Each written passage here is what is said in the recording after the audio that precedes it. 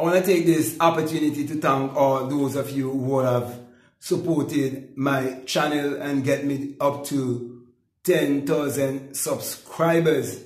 This is just a sign to show that we definitely will achieve the 100,000 subscribers. Then we'll definitely move on to the 1 million subscribers, and we go on and on. So I just want to encourage you to continue to support this work, send energy towards the expansion and growth of this channel, and let us bring our energy together to help uplift and expand each other as we grow together, because together we will win.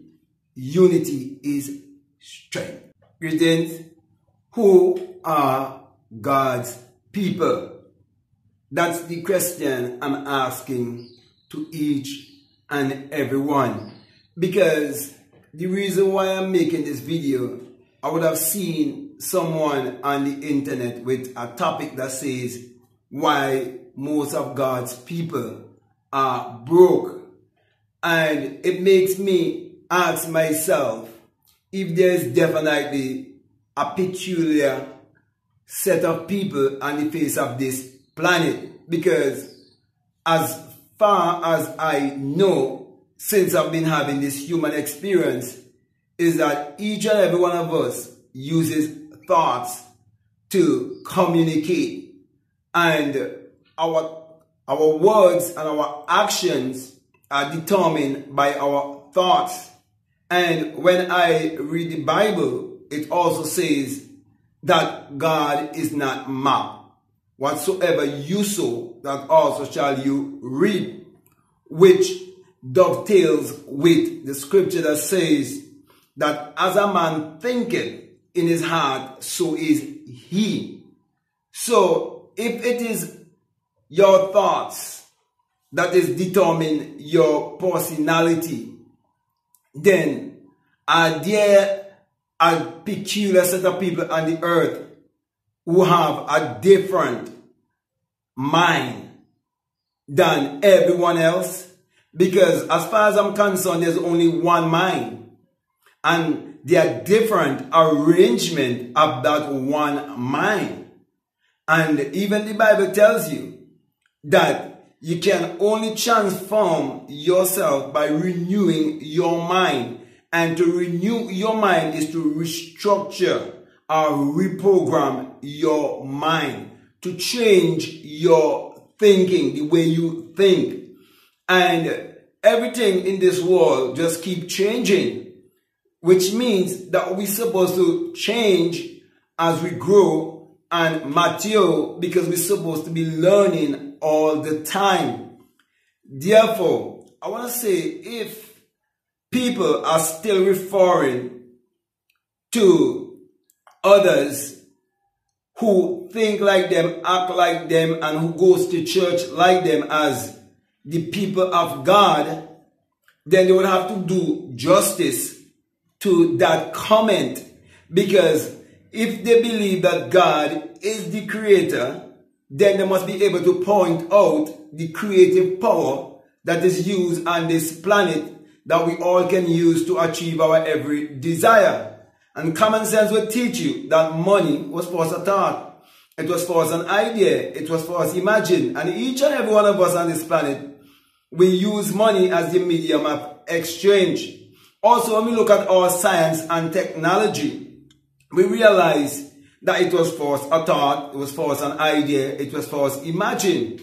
And those who had the idea, they work upon that idea even though they didn't see it. They had to believe in the unseen and remain faithful to the unseen to have the manifestation for the upliftment and the advancement of all of humanity. Therefore, if there was such a people as the people of God and the people who are more godly, it would definitely have to go to the inventors or to the great innovators and the people who are more creative and who have made this world a better place for each and everyone. But I want to say to you that all of us were chosen out of millions of sperm. All of us need water to be our savior when we are thirsty. And when we are hungry, food is actually our savior. And when we are out of a work, a job is actually our savior. Therefore, if there's a peculiar set of people on the face of this earth who are actually the people of God, then you have to do justice, as I said before, to the comment or to the statement. Then they're supposed to be the employers and not the employee. They should be above and not beneath. They should be the lenders and not the borrowers. They're supposed to be the ones who own the banks and not the ones who are actually borrowing from the banks.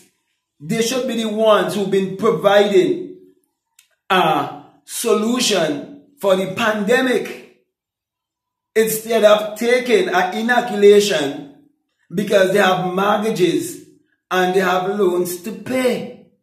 So it is very contradicting for people to refer to themselves and others as the people of God. Such thinking and such mindset is a mindset of confusion and division. But I'm here to say that we are one. That there's only one universal consciousness. And that consciousness is the only reality. In other words, your awareness of being is the only reality there is. Let me make it a little bit more simpler for you. I'm saying to you that life is God. And the life that is in you is God. It is the life that is in you that put you to sleep last night and wake you up this morning. So there is only one power. And all of us have been operated by that one power. But you see, many people have never read the scripture that says that I am God and there's no other. It says, I kill and I make alive. I wound and I heal. And there is no other. And the reason why they're not familiar with such a scripture is because they do not know that God in man is actually man's imagination. And you can use your imagination to hurt. And you can use your imagination to heal. Okay? And so I'm just quoting from Deuteronomy 30 to 39. But I'm going to quote from Isaiah chapter 45 verses 5 to 7. You can read it for yourself. It says the same thing also. That I am God and there is no other. There's only life. There's only God in the world, having all different experiences. Okay, God asleep or God awake. God being creative or God being destructive. So it says in Isaiah chapter 45 verses 5 to 7, it says that I am God and there is no other. He said, I created the darkness and I create the light. I create good and I create evil. My brother, my sisters, when you understand the law of mentalism, you would realize that everything was first a thought, everything was first an idea, everything was first imagined. And so those who read the Bible, they fail to realize that the Bible had to first be imagined, it had to first be a thought, it had to first be an idea. So when you speak about men who are inspired, inspiration comes by the communication of thoughts, and thoughts are thought frequencies. They are frequencies, that's what I'm saying. And everything operates on energy, vibration, and frequency. That is why we have science and technology whereby you can communicate to me through your comment. Okay? And the internet was not created by a religious person. Neither the computer, neither money, neither the airplane, the jet, the automobile, and all of these things. Okay? And there are those who try to argue with me. To say that they come from religious people. No, there are people who grew up in a religious family who, like the Wright brothers, okay, who invented the airplane, and they were preached upon. They were told that they're trying to be God, or they're trying to play God because they want to fly. Okay, so my brother, my sisters, I just want to make it straight that if you could just accept everyone on their own level and realize that there's no one to change but yourself, you'll be the happiest person on this planet. And it takes me a while to really come to that conclusion that I am not here on this planet to try to change the planet or try to change the system or try to change anyone from what they choose to believe and what they choose to live by. Because you see, we all have been given a choice. And that's how powerful this human experience is. We have a choice. You have a coin, and that one coin, it has a head and it has a tail. That is to show us the law of polarity. You have night, and the night is what reflects the day. And the day is also what reflects the night. You cannot know night without day, and you cannot know day without night. You cannot know a good person if there's a bad person. So there's always the law of opposites. Okay, and so too with your mind. You have the left brain thinkers and you have the right brain thinkers. Okay, you have the rich man, the poor man, the beggar man, the thief. It is only one mind, but it's just different arrangement of that same mind. So, my brother, my sisters, there's no such a thing as God's people or God's chosen people. You see, many people misunderstand that the Bible is a book of mind science. And that is why they would have to use their very minds to disagree with me when I say that the Bible is mental. Could you imagine that? I want you to really think about that. Because it's been happening for a lot. There's people who hate on me. There are people who tell me all kind of things, call me all kind of names for saying that the Bible is a book of psychology. It's a book of mind science. And it has almost everything. Well, let me say it has everything. It has science, it has maths, it has phallic, it has astrology, astronomy. I can go on and on and on. The list is too long, okay? But it's basically a manual for your life to teach you how to control your mind.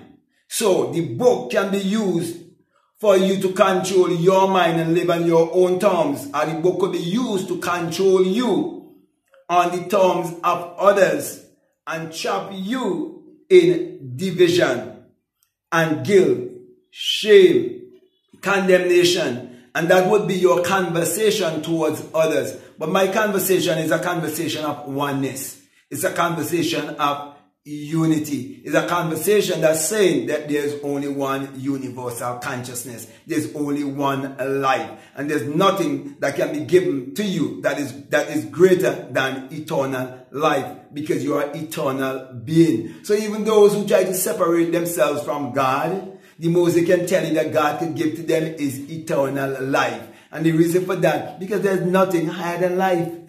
So if you do not know the life in you is God, it means you do not know yourself. And that's why you don't look for God outside of yourself. And I'm not here to change your perspective. I'm not here to tell you to believe what I am saying. I'm here to say to you, live how you feel is best for you and what it is making you happy and helping you to live your life sumptuously, and your life can reflect nature. Then you should definitely live that way, because when I look on the outside and look at nature all around me, nature shows me abundance and prosperity. Nature teaches me that I'm supposed to live sumptuously, because nature brings food in abundance and it brings forth sumptuously also. Okay, so my brothers, my sisters, I can go on and on and on, but the message I really want to get across to you is that you have to accept yourself and accept others.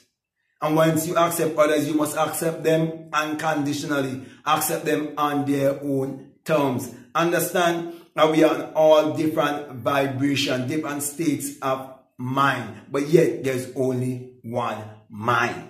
And let me end here by saying to you that there is only God in this world. Whether you believe it or you don't, it's up to you. And the way how I show forth that there's only God in the world is by me using my creative power to achieve my every desire and taking things from the invisible world and make it manifest in this world, showing I am the Lord and Master of my destiny, and I can create my life whichever way I want it to be. That is the authority that has been given to me, having this human experience when I born in this world in a state of amnesia that limits me to what we refer to as death. So, though I am God in flesh, I'm gonna die like a man. That's the sacrifice that we had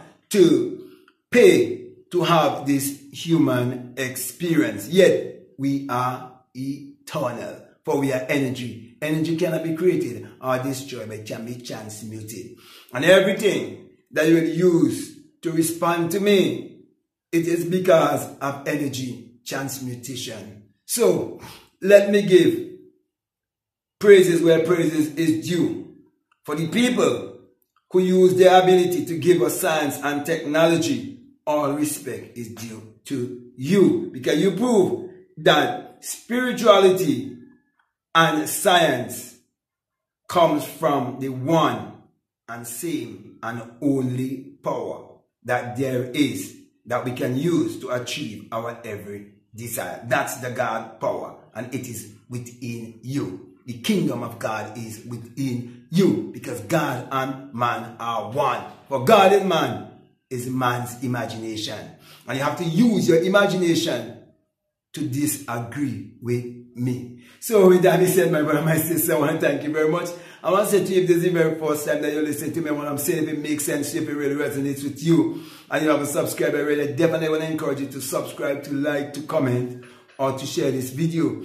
Also, if you'd like to follow me on Instagram, or you'd like to follow me on TikTok, you can definitely follow me at BlackMadGuru. And if you feel strongly to support this work, I just want to remind you that we have a PayPal, and that the link is always down below. Also, you can choose to support this work continually by being a part of my Patreon community as we work together for the upliftment and the advancement of all of humanity, pointing each and everyone to look inwardly to discover that their real identity is their divinity, and that real salvation is actually self-realization. Man, know thyself. Also, if you like to check out my Inner Sun Science and Technology course, it's for people who are donating at least $20 or more. It's all about you tapping into your inner self, which is actually an inner light, an inner sun, as in the S-U-N. So that you will be able to understand why Psalms 84:11 tells you that the Lord thy God is a sun, a S-U-N, and a shield, and no good thing will he withhold from you. And common sense will teach you that the sun, as in the S-U-N, is actually the giver of all life. For there can be no life on this planet without the sun. For the sun is what powers all of humanity and gives all of humanity its energy. And the sun does the same for all of nature.